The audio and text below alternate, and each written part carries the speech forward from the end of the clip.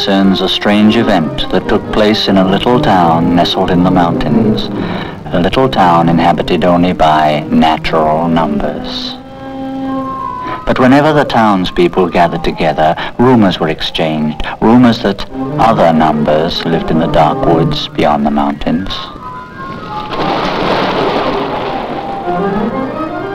But no one could imagine a number that wasn't a natural number, so no one believed the rumor. At that time, nobody worried about robberies because if, for example, 5 stole something, he would always take 5 of whatever he stole.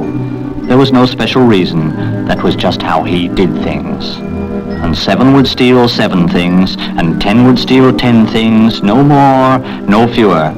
And because of this, the thief could be easily identified. So there weren't any robberies, and no one bothered to lock things up. But one day, there was a robbery. 9, who was the baker, rushed over to the sheriff's office. 763, who was the sheriff, leaned back in his chair and asked 9 what was stolen. Just a little piece of bread. 1 piece of bread, said 763. I can't believe it. 1 is the mayor. He would never steal. No, said 9. Not 1 piece of bread. A little piece of bread. Not 1 piece of bread, but a piece, said 763. What kind of nonsense is that? I'll show you, said 9, then you'll understand. 763 hurried over to the bakery shop and was amazed at what he saw. Only a part of 1 loaf was missing. He couldn't imagine who could have taken it. 1 would have taken 1 whole loaf. 2 would have taken 2 whole loaves, but none of the numbers would take less than 1 whole loaf. All right. If no number can take it, then no number did take it. But someone did take it. Someone or something. That night, 763 and 9 hid in the back of the bakery and waited. Suddenly, a little creature in a black cloak crept in through the door and scurried over to one of the cakes. It cut the cake into 3 whole pieces and took 2 and scurried out, leaving the 3rd piece behind. 763 and 9 ran after the strange creature. 763 caught it by the cloak and pulled it off. 763 and 9 stepped back in horror when they saw what was beneath the cloak. It looked like a miniature 2 on top and a miniature 3 on the bottom. It's horrible! Shrieked 9. Then before they knew what happened, the creature ran off. After it! After a long and hopeless chase, they thought they saw the creature run into an old barn on the edge of town. But neither of them wanted to go inside while it was dark. So they decided to wait until morning.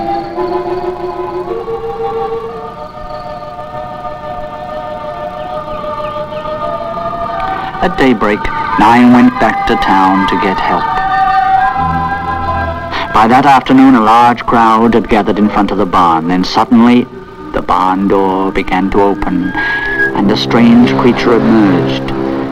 But it wasn't the same one that 9 and 763 had seen the night before. It looked like a miniature 4 on top and a miniature 6 on the bottom. I'm sorry if I disturbed anything, it said. I live in the dark woods beyond the mountains. I wanted to see what was on this side of the range. What about that other thing? Asked 9. What thing? Asked the strange creature. It had a 2 on top and a 3 on the bottom, and it stole my bread and cake. Oh, that's 2/3. I didn't know he was here too. He's a real scoundrel. Are there many others like you in the woods? Yes, of course, sir. What do they look like? Well, said the creature, there's 1/2. He has, as you say, a 1 on top and a 2 on the bottom. And 5/4 has a 5 on top and a 4 on the bottom, and I'm called 4/6. Is there, asked 5, a creature in the woods with a 5 on top and a 5 on the bottom too? No, not in the woods, said 4/6. He's right here. Where? Right there. But that's 1, our mayor. Oh yes, he could also be called 5/5, said 4/6. If 9 would bring some cakes from the bakery, I'll explain how. Now, this cake is for me. So I would cut it into 6 equal pieces and eat 4 of them. If you gave the cake to that scoundrel 2/3, he'd cut it into 3 equal pieces and eat 2 of them. And 1/2 would cut it into 2 equal pieces and eat 1 of them. 5/4 would need 2 cakes. He'd cut each cake into 4 equal pieces and eat 5 pieces. 4/6 then asked 5 to cut a cake into 5 equal pieces. Then 4/6 said, "Tell me, 1, how many pieces of that cake would you eat?" "Why," said 1, I'd eat the whole cake, of course." "But how many pieces is that?" "Well, it's 5 pieces." "Exactly," said 4/6. "That's 5/5. 5/5 is one of your forms. If you really concentrate, you can change forms so that you'll have a 5 on top and a 5 on the bottom." So 1 concentrated, and he became a 5 on the top and a 5 on the bottom. But his wife, 186, was so upset to see her husband in this state that he changed back immediately. "You see," said 4/6, "you're a rational number, just like me, and like all the numbers who live in the dark woods beyond the mountains." "But what's a rational number?" asked 1. "Well, any number that can change itself so that it has a natural number on top and a natural number on the bottom is a rational number," explained 4/6. "Can I do that too?" asked 5. "Certainly," said 4/6. "All natural numbers are also rational numbers. Pick a bottom number." "I'll choose 3. "All right," said 4/6. "You eat 5 cakes. So we'll let 3 cut each cake into 3 equal parts. Now, how many pieces will you eat?" "Let's see," said 5. "I'll eat 3, 6, 9, 12, 15. 15 pieces. So, one of your forms is 15/3, said 4/6. Because when you cut each cake into 3 equal pieces, you eat 15 pieces. And it was true. For with that, 5 changed into 15/3. But 3, his girlfriend, fainted, so he changed right back again.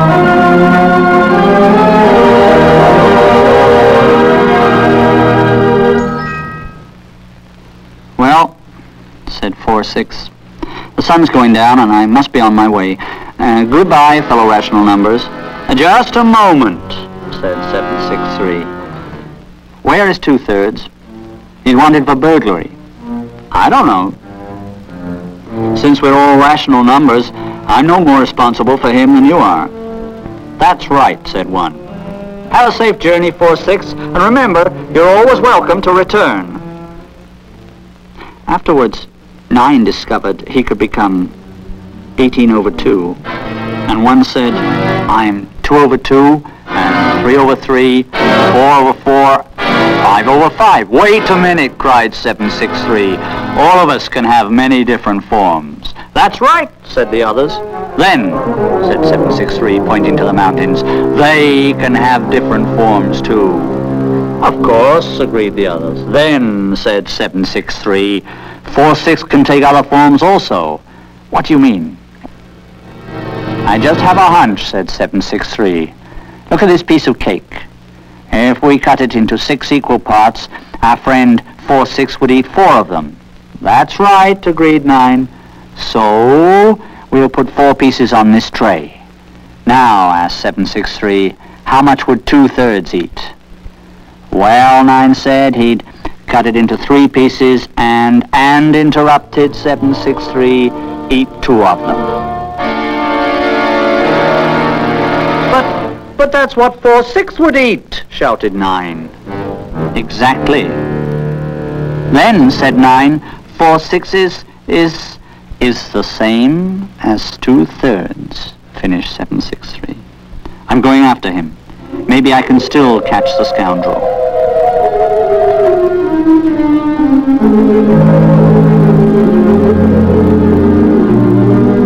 Throughout the years, many of the rational numbers from the woods came into the town to join the natural numbers, until the time came when all of them lived there. Even 2/3 came, and 763 continued to chase him. But 2/3 always found a new form to escape from 763. Many years later, rumors came that strange new creatures were now living in the dark woods beyond the mountains. The rumors said that these creatures were numbers too, but they couldn't take the form of a natural number on top and a natural number on the bottom. It was said that some of these numbers were rational numbers, but some weren't. But no one could imagine what a number would be like that couldn't take the form of a natural number over a natural number.